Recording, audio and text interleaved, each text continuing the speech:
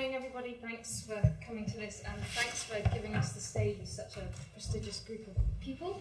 So I'm the Learning and Participation Manager for Sound. I've only worked there for the last 2 or 3. This is my 3rd festival, and as you can see from our dates, we've only got about a month to go, so it's quite busy at the moment. I should also maybe caveat, I'm not a composer, but I did train as a musician. The only keyboard I play these days is the computer one. But I do have a 20-plus year career in the arts, working places like the Royal Albert Hall in London, where Duncan Chapman and I famously did a gig for the Queen, and latterly the Royal Scottish National Orchestra, and now I've seemed to be progressing further north as my career goes, and I'm now in, well actually I'm not based in Aberdeen, but I work for Sound.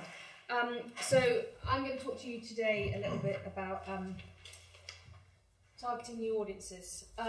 Sorry, the clicker doesn't work, so I'm going to have to keep jumping back. Lee's just mentioned a little bit, just to give you a little background of Sound. Before Sound Festival, people who lived in Aberdeen had to travel to the Central Belt in Edinburgh and Glasgow if they wanted to go and see anything new music-y or vaguely interesting. And that was a sort of 2.5, 3-hour train ride away and involved an overnight stay. And they got a bit fed up with doing this. So Pete Stollery and a few other prominent local musicians got together and in 2004 produced a pilot festival called Upbeat. It featured Graham Fitkin, Ruth Wall, Ensemble Bash, etc. And it was really successful. So a year later, in 2005, renamed as Sound, the inaugural festival took place, and we've now become one of Scotland's major music organisations. So a few numbers: 13 festivals, nearly 1,000 events, 500 workshop education stuff, obviously. Lots of commissions and lots of people, which is impressive because there aren't a huge amount of people where we live. And if any of you are arts admin data geeks, but maybe you guys aren't, but if you want to know some of our statistics, this just gives you a very brief overview of how we've grown the audience to over 7,000. A lot of our audience is local, which is important, I think, and good, but we do have a lot from the rest of Scotland and elsewhere. And of the people who do come to us from outside, 90% travel specifically to attend the festival, which is great from an economic impact point of view, as we can tell all the local companies, etc. We have a roughly 50-50 female-male split of audience members. And then interestingly, actually, we do have a sort of fairly standard mix of all the different age brackets, roughly around 20% for each. The 24 to 35 age bracket is definitely less, and the 65 plus is definitely more, but roughly speaking, they're all roughly around the same. We do know that about 28% come to us and experience a new music event for the first time through our festival. And yeah, we've managed to raise a lot. Well, Fiona Robertson, our director, who's incredible, has raised lots of money, and we work with loads of different people, which I'll talk about a bit more in a minute. So, where are we? I think it's really important to see Sound in a geographical context. Being on the margins actually, I think, strengthens our need and our wish to collaborate and participate. I think the very why, what and how of what we do is really linked to our unique our position. And we have actually managed to nurture new music making outside of the central belt of Scotland, where the majority of it happens, and really make a name for the northeast of Scotland as a new music hub. So our geography contains a major city, major for Scotland that is. It's not a huge city, but it's the 3rd biggest city in Scotland, and a vast rural area. So Aberdeenshire is probably about 4 times the size of London, but with a 1/16 of the population, so it is sparse. There are about 6 to 8 principal towns that are only home to about 10 to 20,000 people. The circles are where we have been recently, where I've been personally, and a lot of the bits in between, there isn't anybody. So I honestly, when I worked for the RSNO, a chief executive who shall remain nameless, there was a big map of Scotland, and he said, "Oh, why don't you do anything up there?" And I went, "Well, because it's the Cairngorms, it's mountains." So, some of our programming sort of principles and models, we really do put audiences in the heart of what we do. I'm going to talk a little bit about our artistic themes, our flexibility, our partnerships, and that's a really long slide and doesn't have any pictures on it because there's so many of them. Obviously our learning and participation, and then finally being embedded, which is what we are. So our artistic themes. So we are genuinely really passionate and enjoy new music. I think that's really important. And we just want people to create it, develop it, perform it, listen to it, and learn about it. And I think one of our main artistic principles is just to present a really diverse programme. If we didn't, people in the Northeast just wouldn't hear this kind of music. So we have absolutely no sort of preferences within the new music sphere or world, and we just try and bring up as much variety as possible. And some of it can be quite hardcore, and some of it less so, but we don't necessarily place anything on a higher agenda than anything else. We work and involve local people and composers, Scottish people and composers and performers, but we also draw upon fairly leading international figures where we can, including the fabulous bassoonist Pascal Gallois, who came up to us and spent quite a few days with us last year and was incredibly inspiring. Every year we commission loads of new works and co-commission, and not only does this obviously give employment to composers, which is really important, it keeps the sector alive and it keeps our festival really up to date and fresh. So every year you'll hear lots of new things. Sometimes we just let people write a piece and do what they want to do. Other times we're very specific about how we curate and how we commission those pieces. And quite a lot of them have a kind of community focus or background in mind. So, for example, this year we commissioned someone to write viola pieces for a massive viola ensemble. Mm-hmm. Not just for professionals, they've got to be able to do it with open strings as well, because we're having a day where loads of people can come, and we want people who are beginner viola players along to play with alongside professionals, but they need to be able to play something. So open strings it is. And then another example would be, so for example, this year Kate House was playing a programme of piano works, live electronics and piano, and she's not quite got enough repertoire for a full-length gig. So we've commissioned 2 Scottish female composers to just add to that. So, you know, we're constantly sort of crafting behind the scenes, or Fiona is, at just making sure that, you know, there's well-balanced programmes, but artists can bring a full programme or they can change it with us. And we're currently actually, nurturing composers is a really important part of what we do. We're currently on a massive programme funded by the PRSF, which is called Sound Creators, which is basically nurturing composers and workshopping lots of ideas with them. We have a composer in residence who up to the last 3 years was John de Simone, and we've just appointed Ailey Robertson as our new composer in residence. And I think the great thing about having a composer in residence is they're a visible presence in the town and in the community. So for the last 3 years, as well as doing big commissions, John's got his final piece this year being performed by Clang, who he knows very well and has worked with when he studied with them. But he's also running our composers course for teenagers. He's also doing talks. He's also doing our monthly composition things. And in fact, his last commission for the festival is to write a piece for flexible ensemble for the Aberdeenshire Youth Orchestra, which will be played next year. We don't actually know what the scoring is going to be yet because they haven't done the auditions for the orchestra. It does vary from year to year, as all of those of you who know who work in youth settings, you know, they've some years they'll have, you know, I don't know, 10 flute players, and next year they'll only have 3. So when we find out what the outcome of the auditions is, we'll be able to give him a scoring and he'll be able to write that piece. But the interesting thing about that is, because he's been working with young people, talking them through some of his compositions, where he gets his inspiration from, how he writes, he's actually going to blog about it. So hopefully, if I can actually get him to write it, he will talk them through the process of writing it, and then they'll get to play his piece at the end. So, and that, for those young people, I know will be a really an inspiring experience. We do have themes for the festival. Themes can be a curse and a blessing in equal measures, I think. But latterly, I think they've worked quite well. I mean, I'll give you an example. Last year we did a theme on operas, and it started way back in the summer before the festival, when Aberdeen were running a weekend of events that celebrated the history and heritage of Aberdeen. So we commissioned 2 local composers to write an opera based on historical figures from Aberdeen. And one included, one was about witchcraft, which was written by Joe Stollery, Pete Stollery's son. And the other was about the Jacobean uprising. I don't know my Scottish history, so I can't quite remember the details. And then we also commissioned Erilyn Wallen, who's done a lot of work with tete-a-tete opera. So she wrote a fabulous 4-minute opera on a nasty master harbour who crashed a boat into Aberdeen Harbour. And we actually performed the pop-up opera actually at the spot where it actually happened.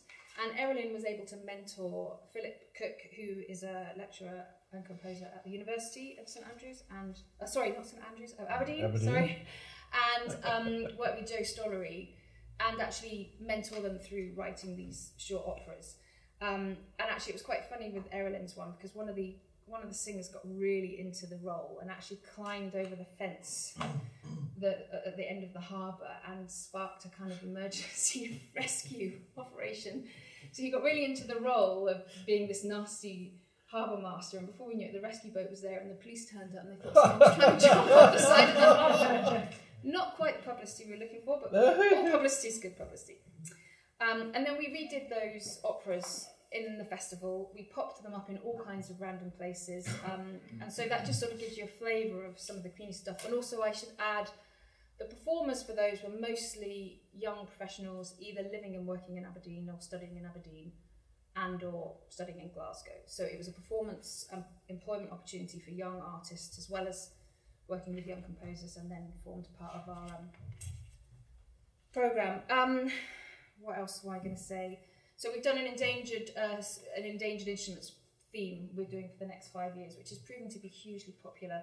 Last year we focused on the bassoon. This year it's the violas, as I've already mentioned, hence Pascal. And we had a local bassoonist, Leslie Wilson, who was principal bassoon for the RSNO for years. She ended up doing a lot of our work, and we commissioned quite a few people. Well, first of all, we hunted around and found out how many bassoonists of decent quality there were in the area. It was 8, turns out to be. These included teachers, professionals, really, really good amateurs. And we commissioned, including Pete, and in fact his piece for 8 bassoons, as it ended up being, was played just last night again. We ended up commissioning these people to write for 8 bassoons, but had there only been 5 bassoon players, it would have been right for 5 bassoon players. Had there been 9 or 15, which would have been a miracle, it would have been right for 15. So, this is what I mean about the sort of flexibility with the programme. And really making sure that we're working with local people. And also within the festival, we really do target family audiences as well. We have a programme where we do a promenade concert in the local Maritime Museum, and there's 3 performances and people get to wander around. And they're not necessarily of dumbed down and easy pieces. They're just 3 interesting pieces within the programme that families go and watch.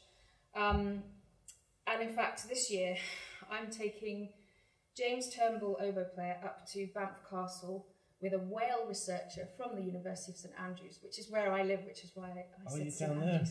That's a trek getting up. Yeah, it is. It's going to be a long day. But we're taking... James is going to play Emily Doolittle's piece, Social Sounds of Whales at Night, which is actually as a result of scientific research that Luke has been doing, this whale researcher academic, on how whales speak to each other. Emily, who is really interested in the science of all of it, wrote this amazing piece, Social Sounds of Whales at Night. So Luke and I are going to go and run a workshop for families in Banff, which is right up on the north coast, talk to them about how whales talk to each other, and then James is going to play this piece. So that's just a bit of an example of some of our programming. Flexibility. I think we had a flexible festival model back in 2005, and that hasn't changed. The festival's been as long as 5 weeks, thankfully not when I was working for them. It's now as short as 10 days. We evaluate every year and sort of change what we do and are really responsive. So this year actually we've condensed to 10 days. We don't necessarily have a 7:30 concert programme. We do a series of lunch times, and then we have a 6 o'clock and 8 o'clock and a 10 o'clock.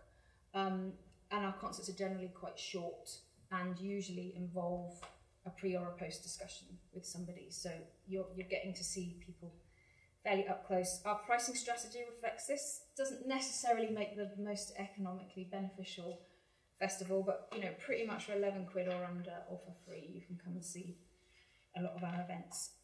we totally don't think of venues in the traditional sense. Somebody was talking about this yesterday, I forget who. For us, it's partly because there aren't any, or there aren't enough to cope with the get-ins and the rehearsal times and some of the tech set up for some of the stuff that we do. So you will find us in weird and wonderful places. Lighthouses, aquariums, shopping centres, flash mobs and cafes, bars, bookshops, science centres, village halls, woods, forests, you name it, we've done it. So partnerships.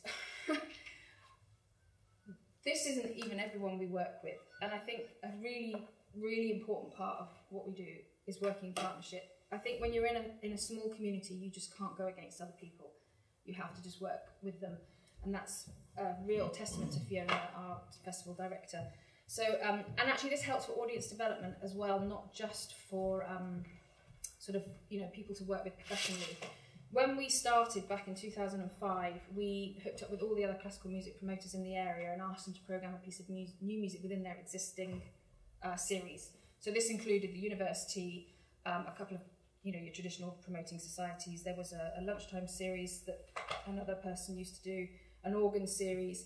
And over the years, you know, their audience has embraced new music, partly because they found them interesting and different to what they often get. And they do cross over and come and see some of the other things we do. Obviously, they're an existing audience and not a new audience, but they were a really key part in the early days, I think, of getting Sound's brand recognised amongst the arts community. These days, I have to say, they don't come to us for ideas. They all programme completely new music concerts of their own that fall within our festival period. Some of them even commission their own works, again, without even asking us for advice. So I think, you know, over the 10 years or 13 years that we've been in existence, they've really enjoyed getting to know and the benefits of working with composers and commissioning. So that's been a huge success. We've also done that with other promoters, so we've crossed over with jazz and traditional jazz at the Blue Lamp at the Lemon Tree in Aberdeen.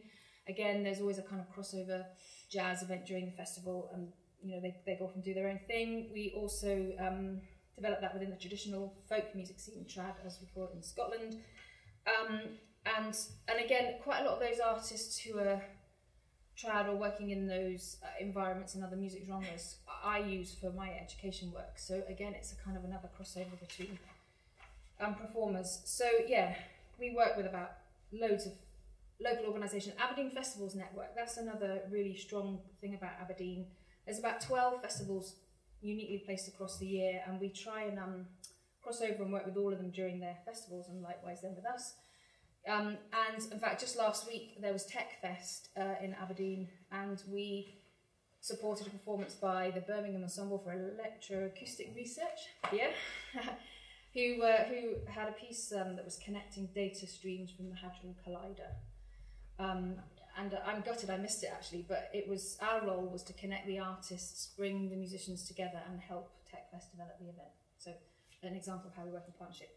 Red Note, New Music Ensemble, the Scottish New Music Ensemble is our ensemble and association, so we work with them on loads of projects and education work. We also work with the Royal Conservatoire of Scotland. We have a great international network. We're twinned with the French town of Montfort, who also promote a new music festival. And over the years, we have a lot of exchange between artists, between the two towns. It's been hugely successful. And together with Sound and Music, we've worked on Composer's Kitchen with the Zini Quartet, actually having a retreat programme, working with Canadian and Scottish composers on a retreat here and then over there, and then they've had a festival performance. And partly how that sort of thing translates into audience development is because they're based in one of our venues in Banchory called the Barn, and their retreat is workshopping and playing ideas. So when the local community come into this venue to use the cafe, they're hearing what's going on, they're seeing them, and then they get to see them in the festival, and they're just part of that sort of local community for that sort of short space of time. How am I doing for time? I'm about right, okay.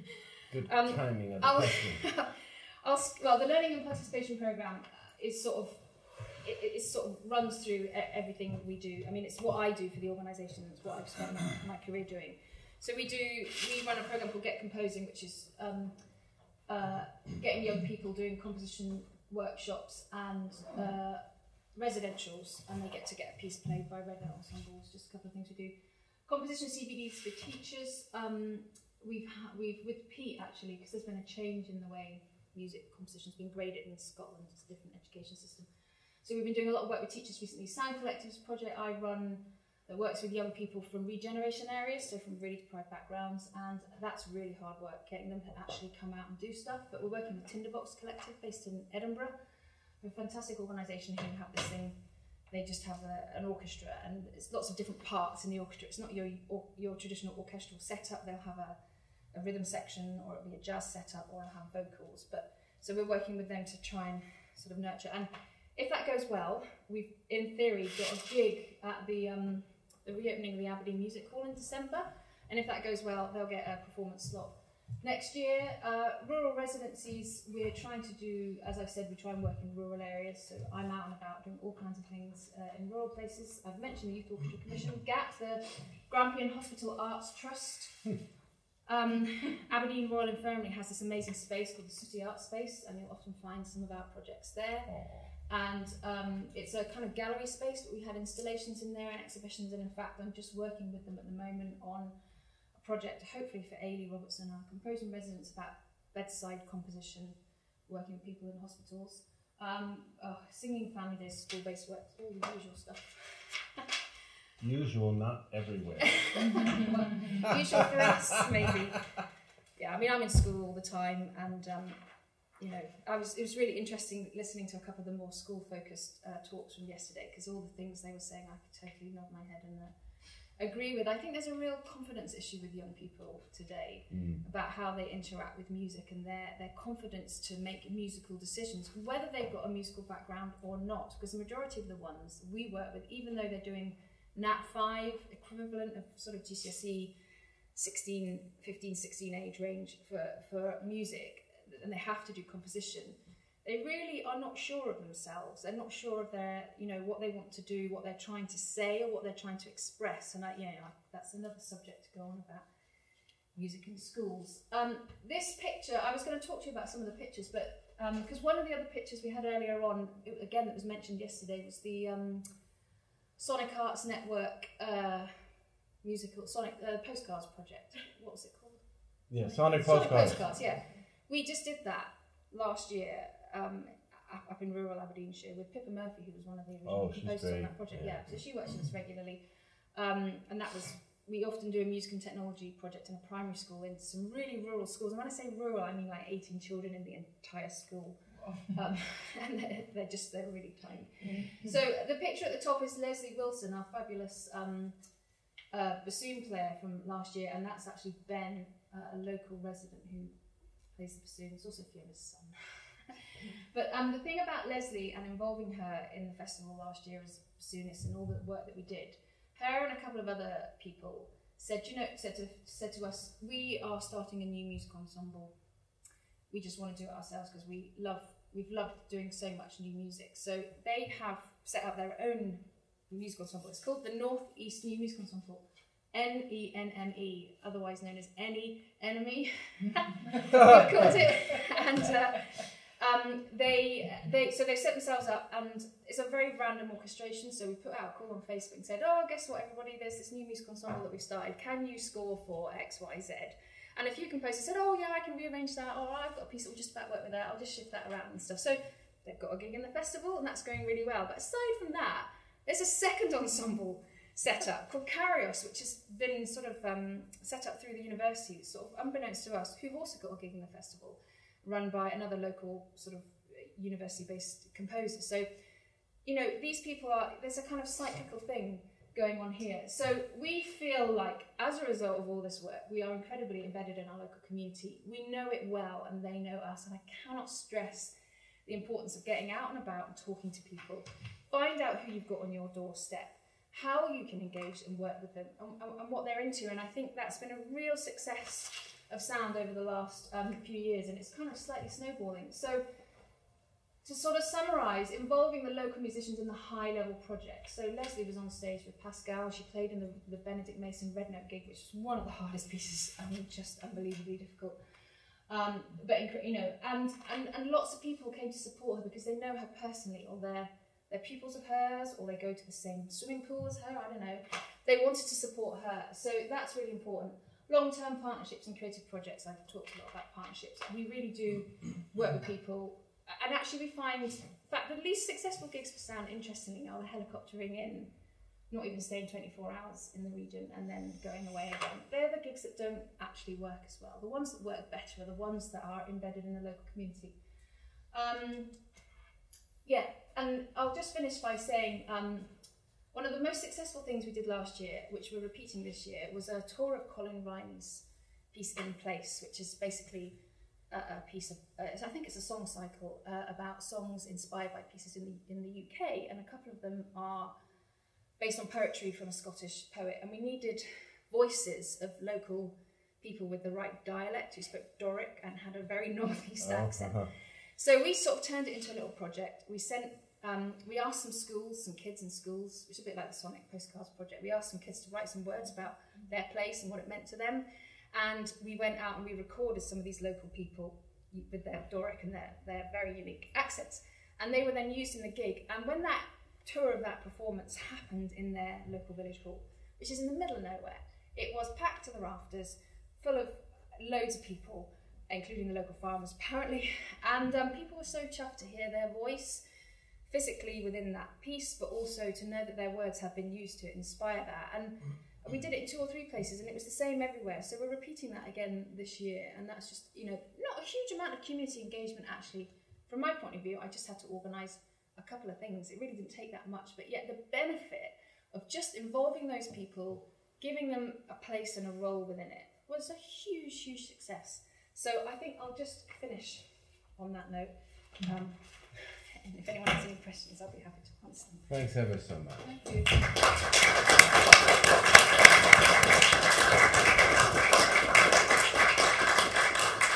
I kind of alluded yesterday that there were going to be some presentations that put a tear in your eye. And I think the work they're doing there in the northeast of Scotland is just unbelievable. Because there was the numbers on slide number 3 or so. The number of things they're presenting, the number of workshops they've been holding all over the place is magic. And you guys are an example to all of us. So who has a question or something to ask to Ellen? Well, I know that was something she would, before Sharon, you go, I know there was something else you were going to talk about. You want to talk about music and disability a little bit. So Yeah. you want to do that now? That's question number 1? Or I can do, yeah.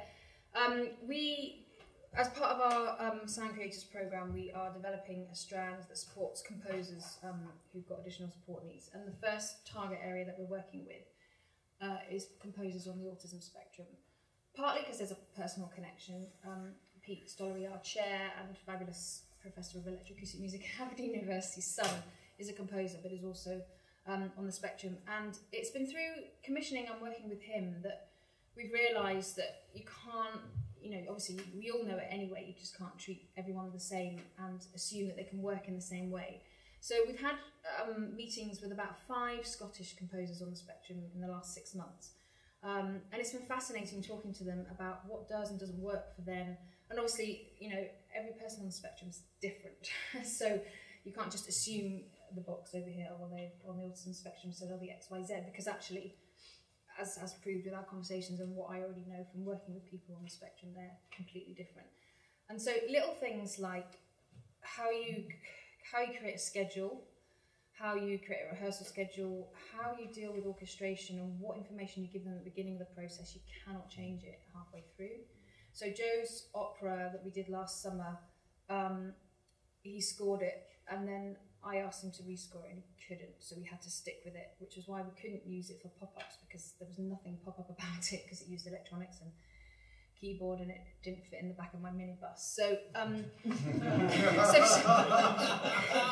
yes, there's me driving around, right? Opera number 1. So yeah, so we couldn't use it, which was a real shame, but it was a real eye-opener about thinking through exactly what your endpoint is at the beginning of the process. So we're hoping to have a conference or at least a sort of debate and exchange, and that's our focus area. And then we'll move on to other composers with other disabilities. We already work with composers who have other disabilities, and we do work with Drake Scotland as well. Yes, you do. So yeah, quite so many things I haven't said because I haven't had time, but yeah.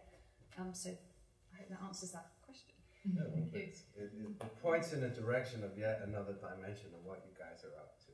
Sharon, you want to ask? Yeah, just a quick question without